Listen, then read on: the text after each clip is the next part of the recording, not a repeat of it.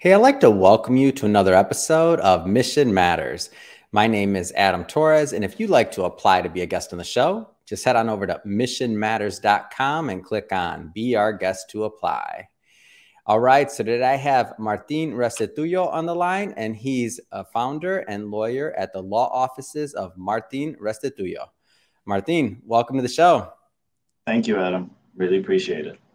All right, so I'm excited to get into today's topic. So we'll be talking about, of course, we'll talk about your practice and your firm, but we're also going to talk about, one of the focuses that you've made and an effort that you've made to really support the Latino community. And I think it's interesting, obvious that you help many different communities and many different people at your firm. But we're going to get a little bit deeper today into that community specifically, and maybe some of the things that are lacking, maybe some opportunity areas, and also some solutions. So I think we're going to have a great interview and discussion today. But to get us kicked off, we'll start this interview the way we start them all, with our Mission Matters Minute. So Martin, we at Mission Matters, we amplify stories for entrepreneurs, executives, and experts. That's our mission. Martin, what mission matters to you? Adam, thank you for having me on. The mission that matters to me most is empowering a Latino community, creating better role models for our children, children of immigrants, and children like me.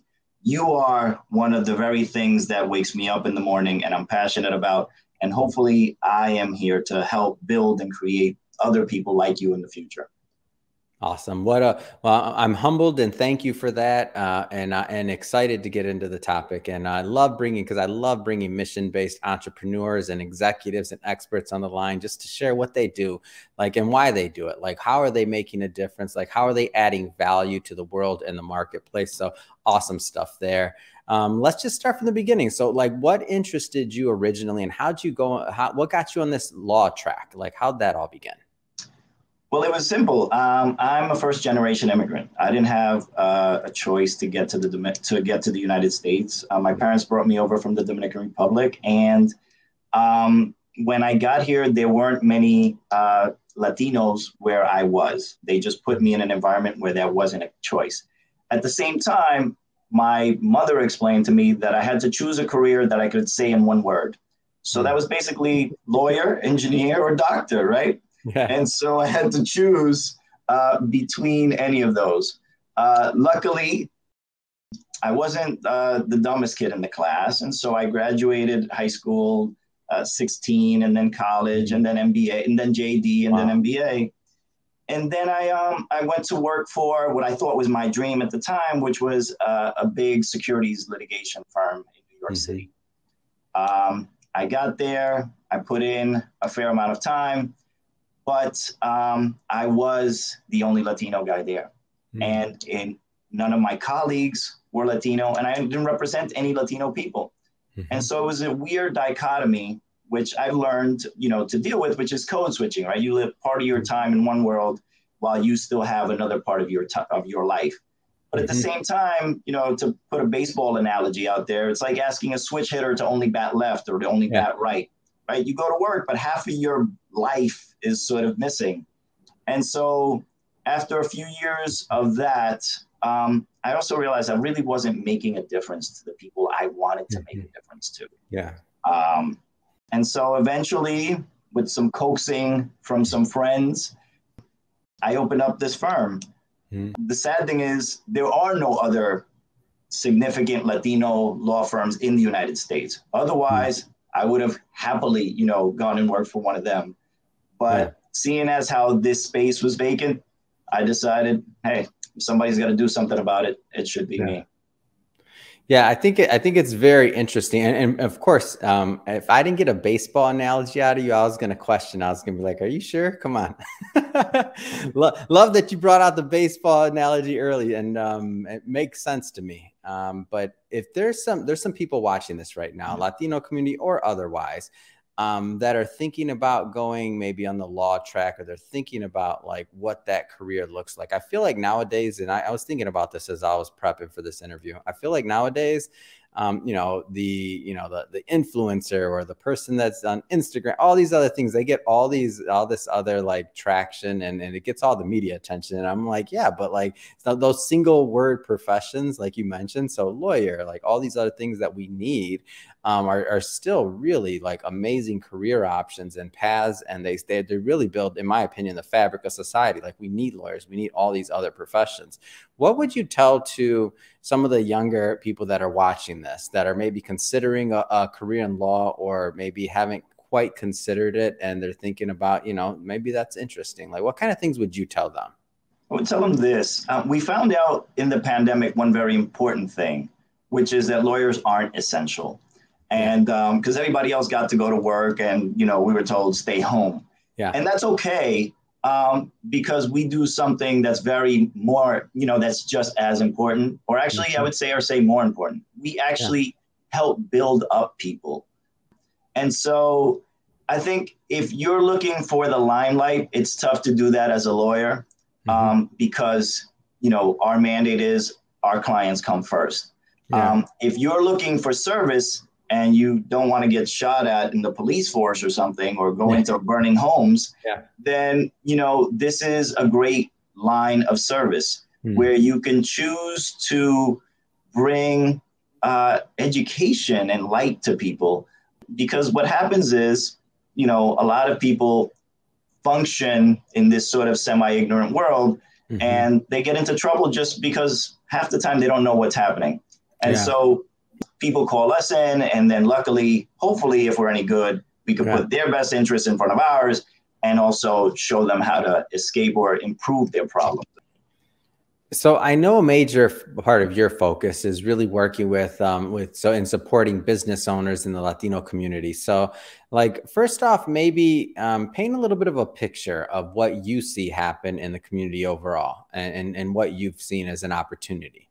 Yeah. So Adam, look, all business owners across the U.S. have anywhere. They are a class unto themselves. For sure. They take on risks that most people don't take. They then get themselves in problem. If you're a good business owner, you're in over your head 90% of the time. And then you have to figure out the solution somewhere along the way. Now, the reason why I focused on Latinos is because while many people who are born into and have certain connections within this system, have somebody to fall back on, there's this group of people, and I'm not, I can only speak to the Latino community because I'm an immigrant from that community, but it happens to immigrants and Latinos and other immigrant groups, et cetera, is that you come to this place and all of a sudden you are the guy who left your country, didn't speak the language to end up. You are now an entrepreneur. You are now trying to make things happen in this country. And guess what?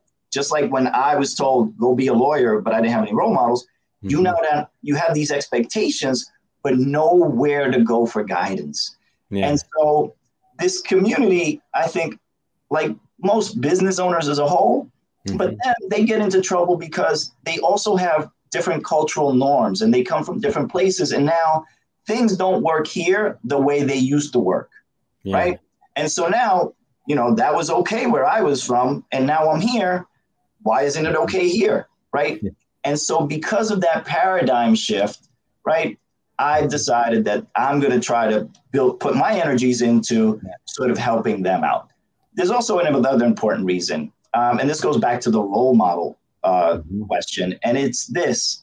Look, business owners as a whole have a disparate impact on society, because for every one of them you help, they have 4, 5, 10, 25, 30 employees, right? So by helping somebody like that, if my goal is to help, create these role models, I'm actually exponentially affecting the outcome of the improvement in this community. Because by helping one, there is a direct and trickle-down effect to the other people who are seeing them as role models, who are also getting influenced by them culturally, economically, and otherwise. So that's why I focus on the Latino community, the Latino business owners in particular. I as you're talking, and I've thought about this often, is it's hard enough to be an entrepreneur in general. Like I have entrepreneurs on this show every day. And and like adding the complexity of language, maybe not knowing the systems, maybe not understanding maybe some cultural norms that apply in business here versus other places, regardless of where somebody's from. Like that's a difficult plight. So I feel like a big part of this is the education piece and getting acclimated, but also like just the access to information. Can you talk about like information and resources and like why it's so important for these business owners to have a great team that surrounds them to make sure that, you know, when things go wrong, that they're taken care of, but even when things go right, they're taken care of, because both can cause problems. Right. So the thing is, I mean, imagine being in a place where you're trying to get ahead. You've made the sacrifice. Not only do you not know anyone, but at the same time, and at some level, you feel like the system is against you, right? Yeah. And so in many respects, you now have to rely on people you don't trust, or you don't feel like you trust, or you don't feel like they have your best interest in mind in order to help you get ahead. So look, I speak Spanish. I culturally understand this, and I've been through that path. Yeah. So what happens is, in many respects, sometimes I'm sure there's well-meaning people out there that want to help, but they don't convey the message in a way that gets through. And so what happens is I have clients, look, I have one poor client who worked 7 years of his life straight, 7 days a week to save enough money to buy a restaurant.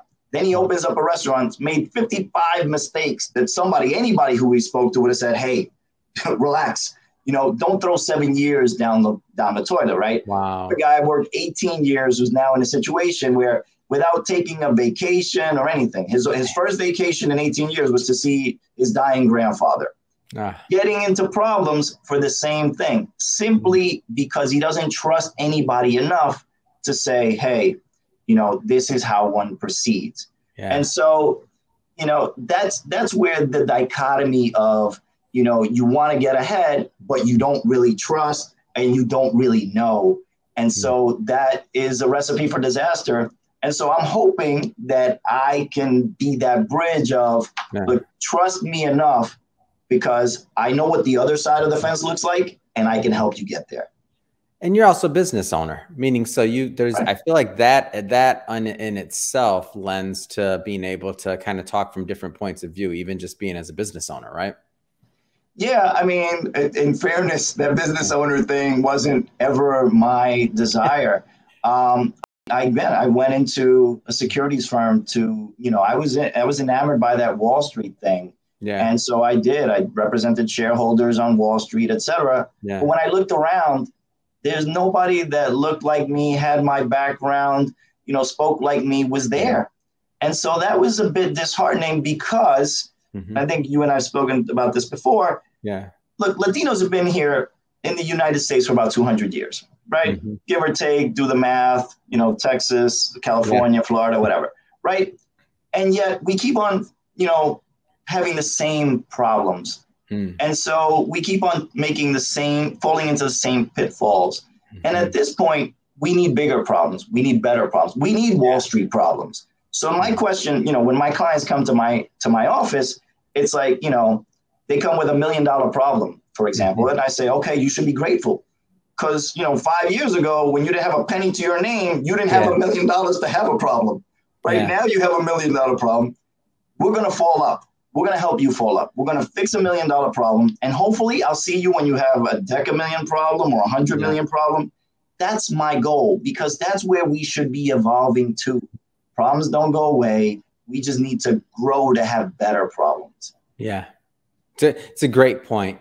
And so looking at, you know, and there'll be some people that are watching this that maybe they're over here and they're getting started in their career, as I should say, here in the United States, and maybe they had successful businesses in other countries. Now they come over and they're getting acclimated.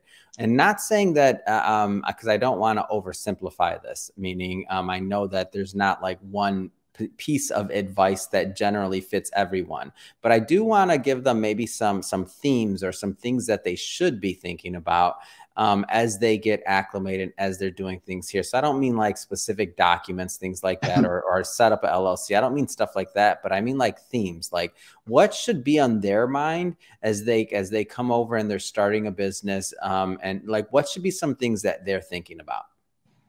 I think one of the things that they need to think about is, the United States is a funny place, because for all that we talk about, it's significantly, for all the news that you hear, it's a pretty organized place. And so there are rules at the local level, at the city level, at the state level, at the federal level, that people have to follow.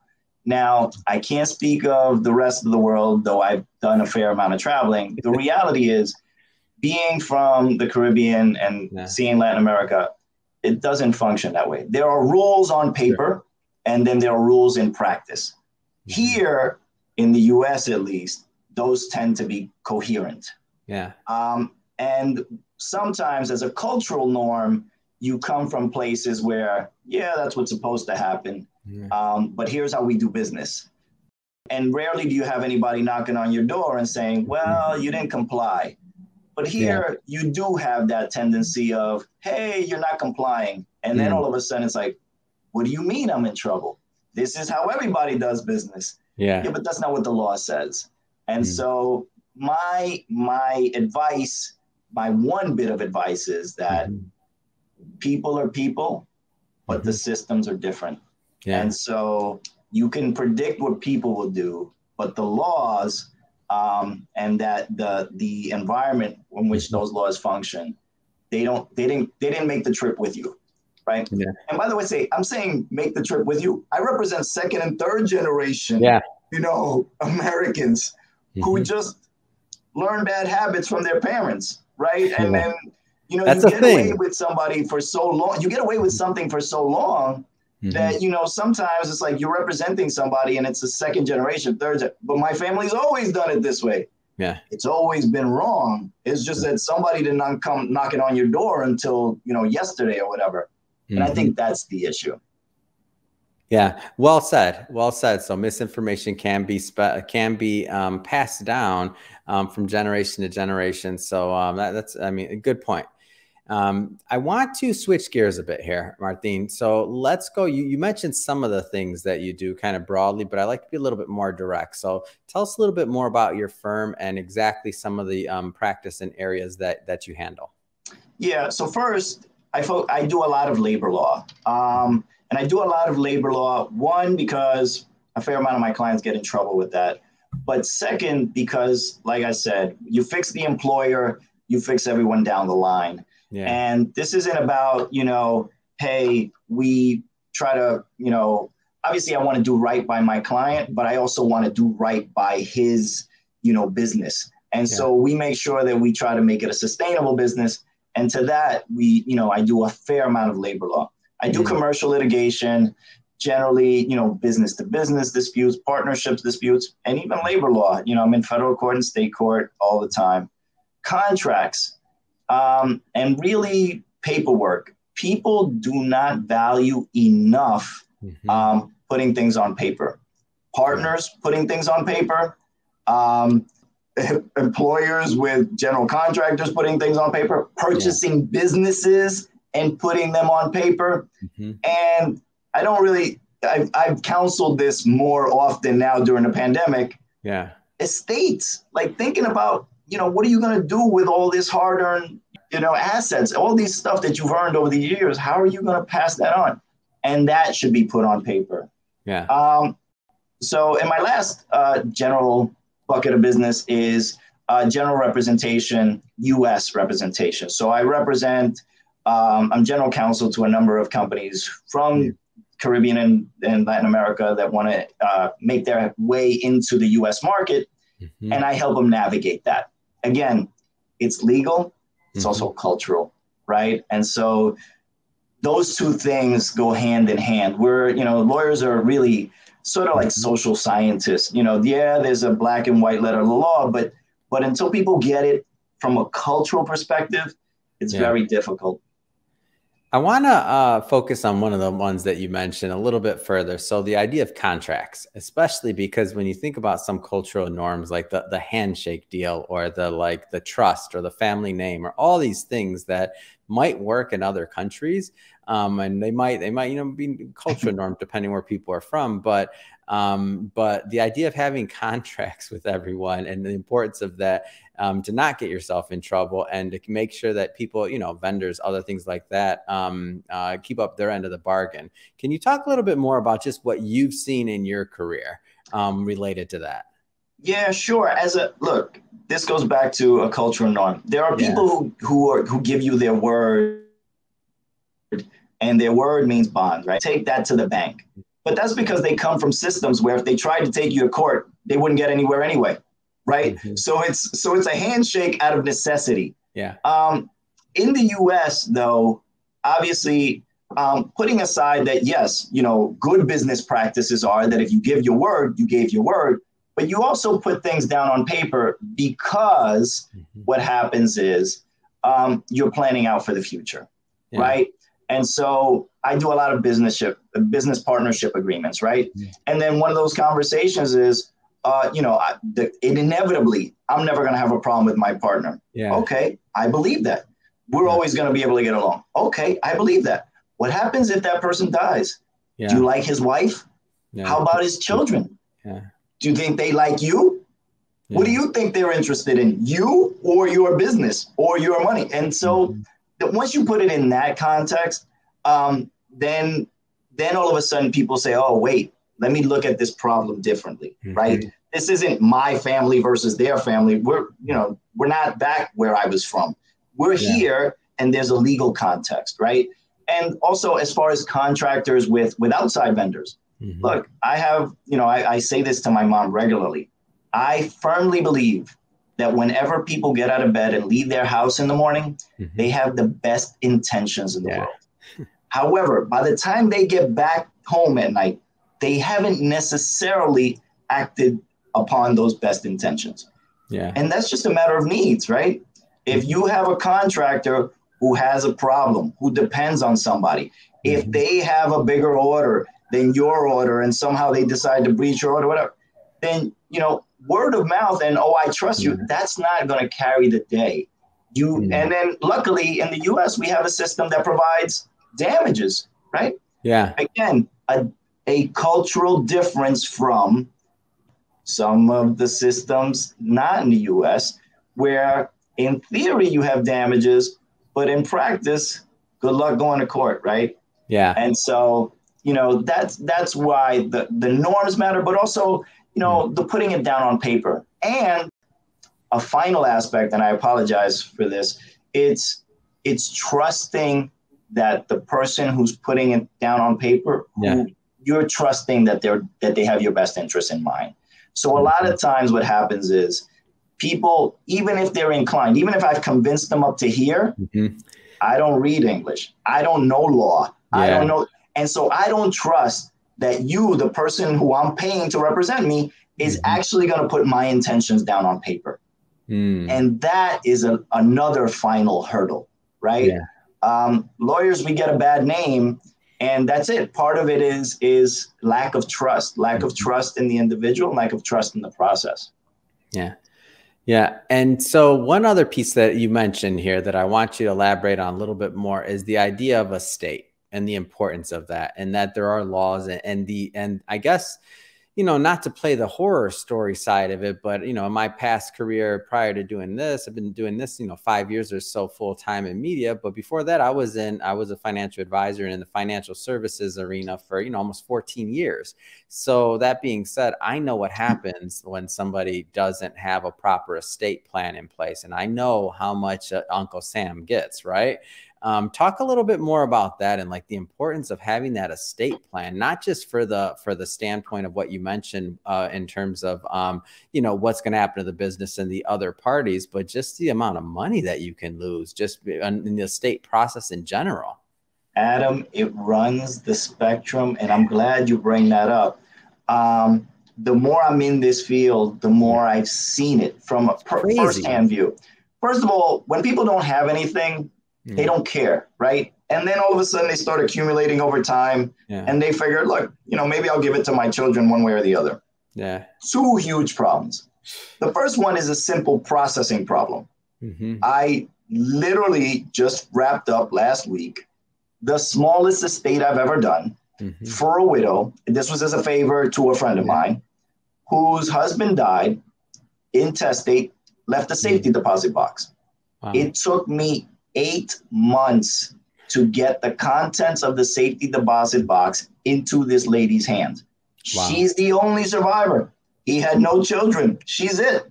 So, and she's no spring chicken. So this is 8 months without her having access to her passport, to the money that's in there, to whatever. Wow. So that's a simple thing.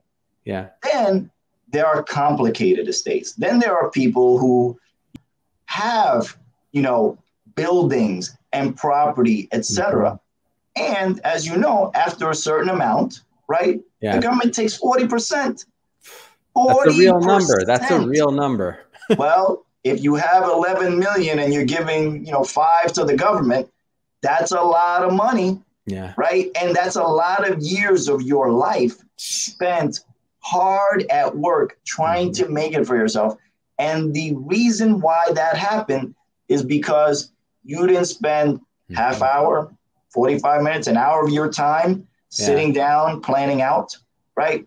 There's again, this goes back to, there's a cultural fear. Oh, one totally.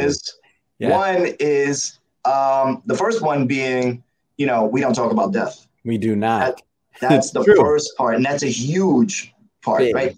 The second part is, it's funny. I'll give you an example from the Dominican Republic. In the Dominican Republic, you cannot disinherit a child by law. I didn't know Even if you've seen that child once in your life. So there's no concept of, I leave everything to the dog and the heck with my children. That doesn't happen. In the US, you can leave everything to the dog and the heck with your children.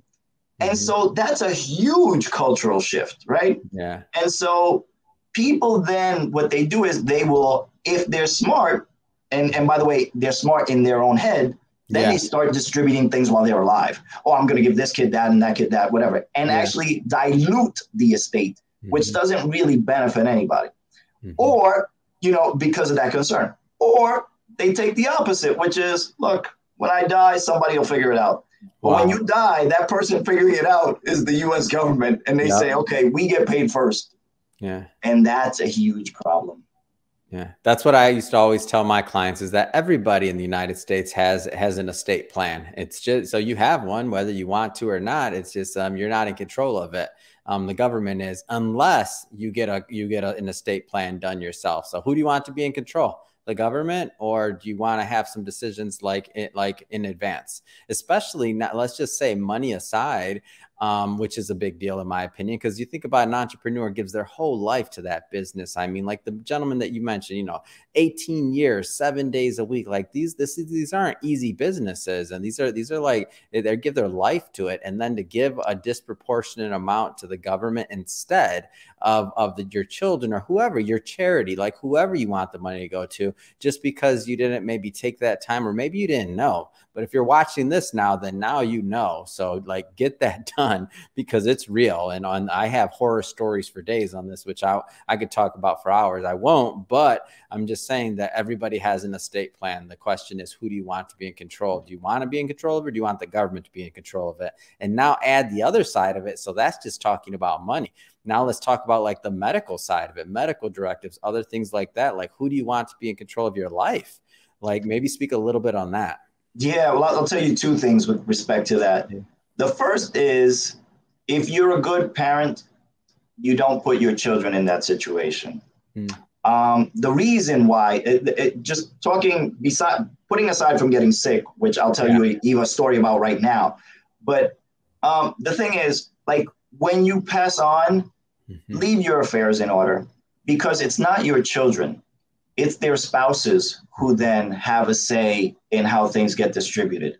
And then all of a sudden you have spouse of son A, a dispute with wife of, son B. And now all of a sudden everybody wants whatever, and this is not fair and that's not fair. And so that has lasting consequences on a family. If you make the bad decision, like, you're dead. You know what I'm saying? Like, it was your choice. You spread it out as best you saw. Let people be angry at you, but you'd want your family to survive. And so don't put it on them, because that's not fair to them. That's one. Second, as far as getting your business in order, your health situation in order, I'm going to tell you a scary situation. July of last year, I had a client coming home from work, got hit getting off a bus. Man. He was in a coma for 3 months. He had no ID on him. Oh. His son found him because his son happens to work for a hospital. And he started calling every hospital to see if there was somebody meeting this description that was in there. Wow. When he finally found him, he had absolutely zero say over his father's medical situation, because he had no power of attorney and no authority to do anything on behalf of his father. Wow. And there was no, there was no codicil that explained, if I'm in Y X position, do Y. So the father had left no instructions for himself, and he had not given his children the authority to do anything either. Yeah. And so for 3 months, they would go see this guy in the ICU with their hands crossed, and the only thing they could do is pray, because they could not do anything. Man, that is also unfair to your children. And so, those are two very important things that you ought to consider. One, once you pass, how do you want your family to survive? Yeah. And two, if God forbid something happens to you, how do you want your family to deal with it? Right? Yeah. You want to be able to, have certain rules in place or give certain people authority, because, and by the way, this gentleman had 2 sons. God forbid the son that did something without authority did something wrong. It would have been unforgivable to the other son. For sure. So you don't want to put your family in that situation. And so that's the lesson, Adam. Thank you for teasing that out. Yeah, no, because I seen it, and this is one of the things that it hurts me. It hurts me to see this for all families, by the way. So I think every business owner, everybody should have this plan in place, like regardless of ethnicity, where you're from, all this stuff, like that makes sense. But I just see exactly what you said, because of that cultural norm of not talking about death and things like that. Like, and I get it and I understand, and I'm part of it. Even sitting here, I'm like, oh, I don't want to talk about it. Right. But we have to, like, it's an important thing to talk about. And in terms of here, there's rules and there's regulations, there are things in place that can make it smoother for everyone involved. And at the least, I mean, you don't want to write that check to the government, post-mortem, essentially, because they're going to get their cut either way. So you at least want that, like what you traded your life energy for, to go to the people or organizations or charities, wherever you want it to go. You want it to go there, in my opinion. So you want to have some control. So that's one that just, I'm like, oh, got to make sure that people are educated on that one.